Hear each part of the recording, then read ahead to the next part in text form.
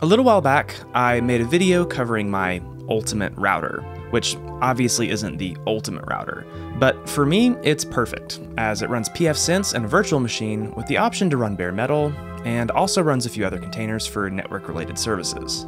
I've been really happy with my setup, but then this showed up. Did I pick the wrong router? Let's find out.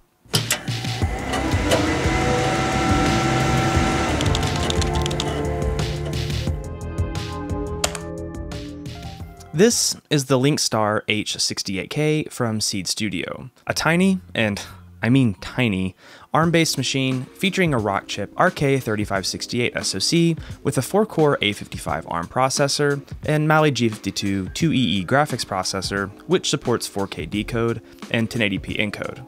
And this specific model has 4 GB of memory.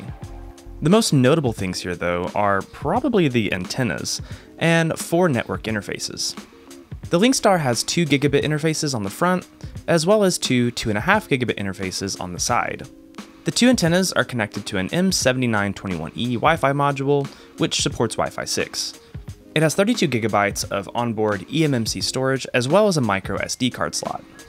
Alongside the plethora of network interfaces are a variety of USB ports, as well as an HDMI port, audio jack, and barrel jack for DC power, although it doesn't include a DC adapter by default. You can either pay a little bit extra for one, or supposedly you can use the Type-C port, but I imagine you would at least need a 2 amp power supply for that to work. I'm a pretty big fan of the look and size of this thing, and it's kinda cute with the little antennas. In line with its small size is a small power draw, which was only slightly over 7 watts max from the wall, and it often idled a bit lower than that at around 5 or 6 watts. However, it does get a bit warm to the touch. That probably makes sense though, being passively cooled. The LinkStar is marketed as being able to do a lot of things and comes pre-installed with Android. But come on, this thing is a router. To be fair, there is a cheaper version with no built-in Wi-Fi and only 2 gigabytes of RAM, but it still has the 4 network ports, and I don't know why else you would need that many Ethernet ports if not for a router. Being ARM-based, pfSense or OpenSense are pretty much out of the question, but fortunately there's OpenWRT, which is designed specifically for embedded systems. And Seed Studio even has a special fork specifically for the LinkStar, but this gets a little weird. OpenWRT, as the name suggests, is open source, but the fork for the LinkStar has been kept private up until just recently. But it seems like if you try to compile the released code and install it manually, there are some issues. So I'll be honest, I don't entirely understand what's going on here. I'm not a developer, but I really hope that Seed is moving towards opening up their version of OpenWRT to the public at some point. Also, the documentation for the LinkStar is lacking slightly in some areas, but fortunately, there are some great guides on some of the things I'll be covering. Outside of that, though, it might take some tinkering. To get started, I just downloaded the release they provide, which uses OpenWRT, as well as Lucy, I believe that's how it's pronounced, which is the web user interface for managing OpenWRT. After flashing it to an SD card with Billina Etcher, I ran a cable from my local network to ETH0, which is the WAN port by default, and then connected ETH1 to a small switch so I could connect my desktop and any other devices. After plugging in the SD card and booting it up, I was able to access the web UI at 192.168.100.1 and start setting things up.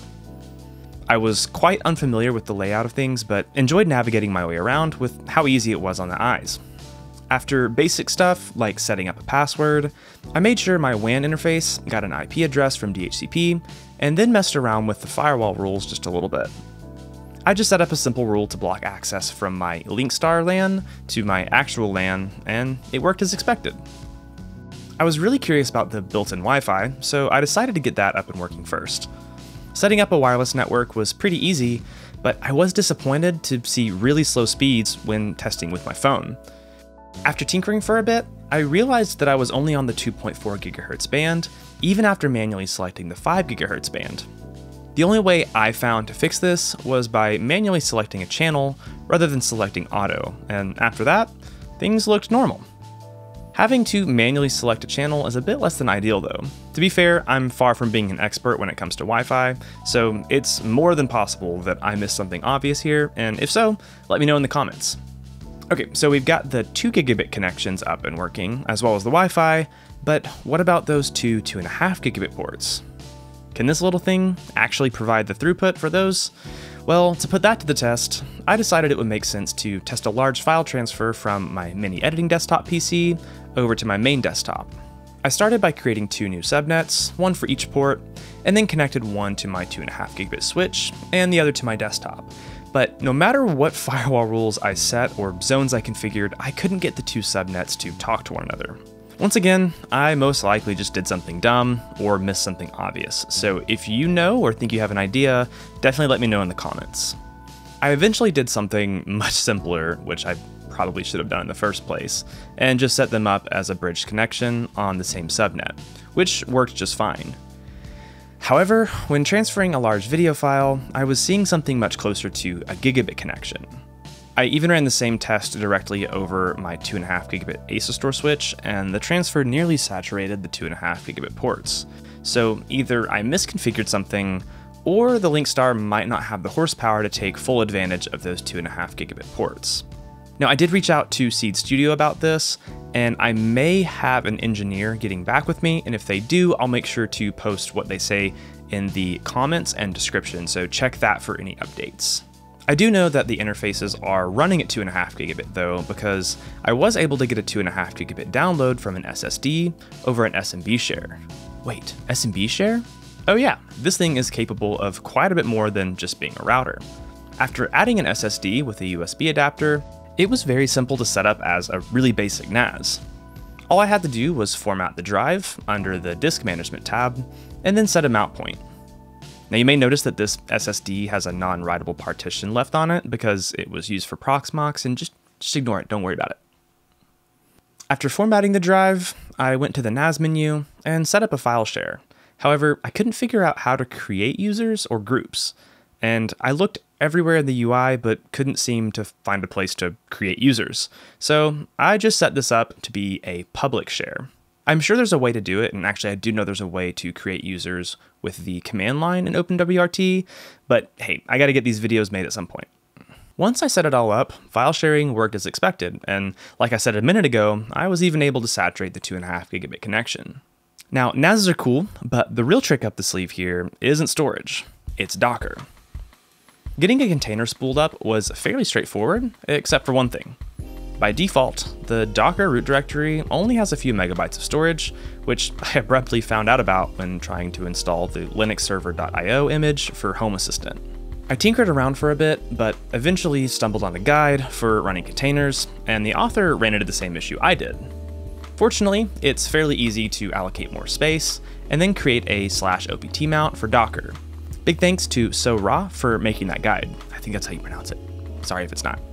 After a quick reboot, I had plenty of storage to pull the Home Assistant image, although this time I just stuck to the guide to be safe and used the default Home Assistant image.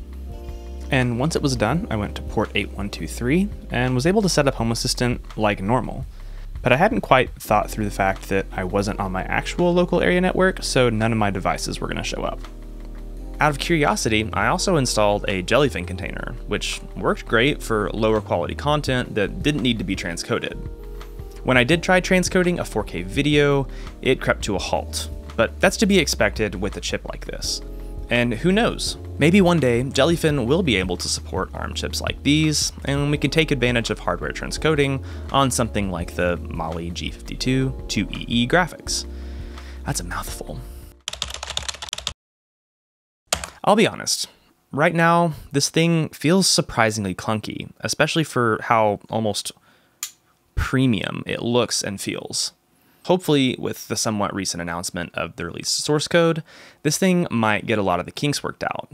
I really do hope OpenWRT gets more solid on this, because realistically, that's the only thing that this is really useful for.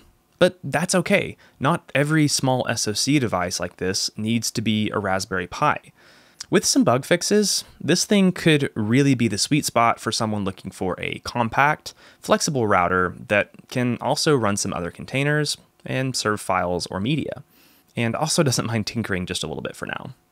I want to say thanks to Seed Studio for sending this over, and if you're interested in one, I'll have some links down in the description. Amazon pricing is a bit higher for these, so they won't be Amazon affiliate links. However, if you want to support the channel, you can check out either my Patreon, where I have early access as well as some exclusive content, or you can head to my website and grab some Hardware Haven merch. That's about it for this one though, so as always, thanks for watching, stay curious, and I really hope to see you in the next one.